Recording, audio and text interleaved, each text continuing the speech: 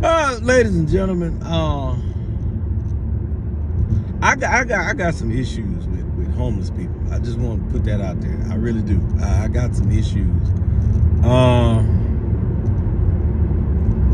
It's just, you know, nowadays you don't know whether somebody homeless for real or they scamming. You know what I mean? Like, if you homeless for real, or you out here, you know what I mean, taking money that could be for other real homeless people.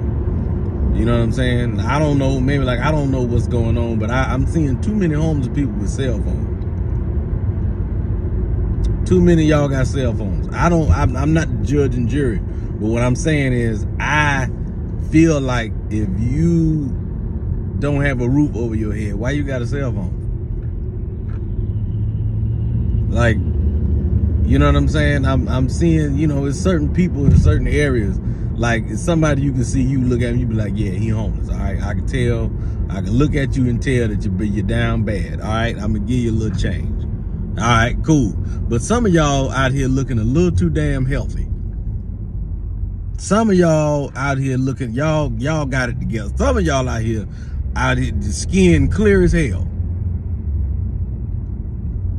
I'm sorry. Your skin too pretty for me to give you some money. I'm not gonna do it.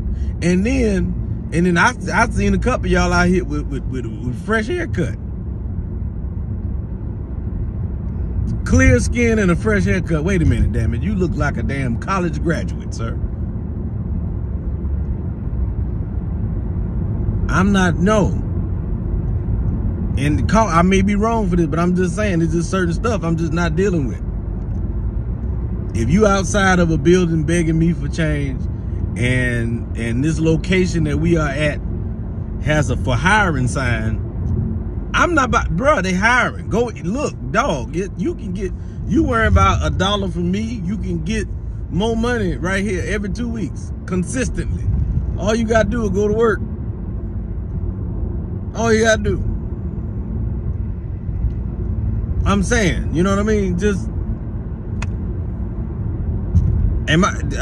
don't be upset with me. I'm just saying what's on my mind. That's all I'm doing.